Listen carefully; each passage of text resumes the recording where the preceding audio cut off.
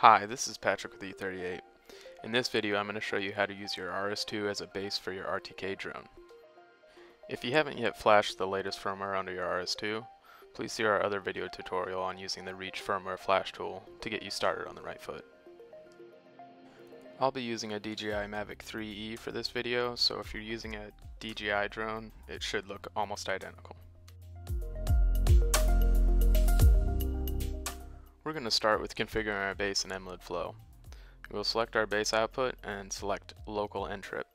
If you select the information button on the side of that selection, it will display the ntrip credentials we will need to input into our drone controller.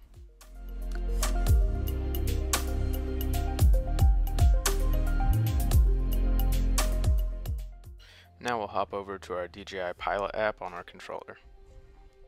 With our base turned on, we're going to connect to the base's Wi-Fi with our drone controller.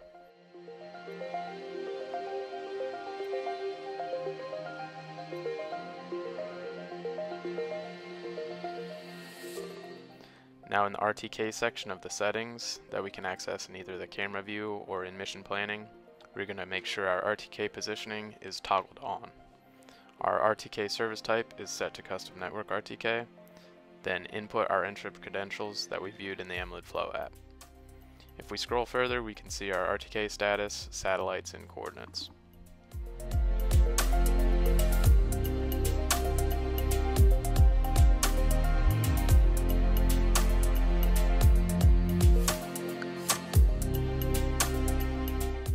Since we have our fix, we're ready to fly our mission.